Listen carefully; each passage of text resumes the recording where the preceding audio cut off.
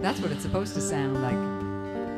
Sinister. Nice. I like that better. Through the kitchen door, dear Margaret has returned, carrying the rooster by his neck. True, he'll have to be replaced, but she knew his time had come.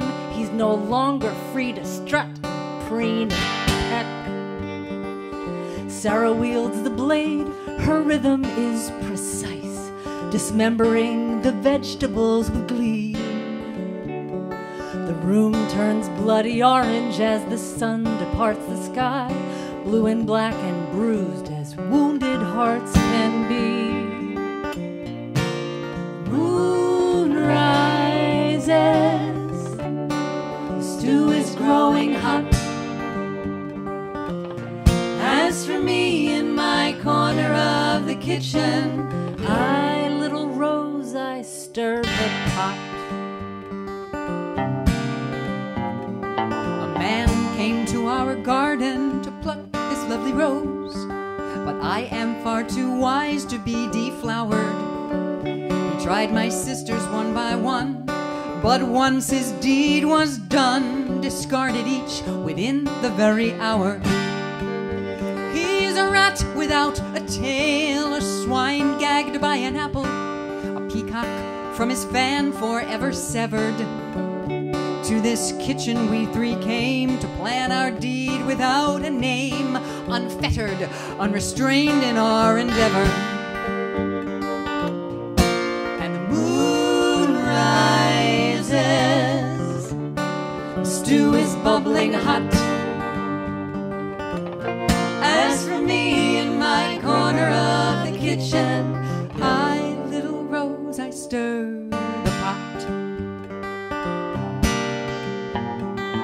Work is nearly done, the charm is firm and good. Drop it in the cauldron on the stove.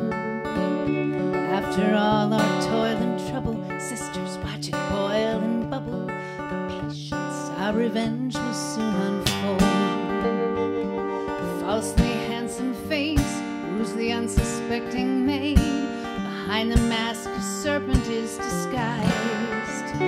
Once our merry mischief's done, he'll pose no threat to anyone. Once exposed, the inner man shall be despised. And the moon rises, the stew is scalding hot. As for me in my corner of the kitchen, I, little Rose, I stir the pot. Boils and scars and pockmarked skin, peeling scabs and downturned grin, wrinkled flesh hangs from your bones, toes that curl, shriveled stones.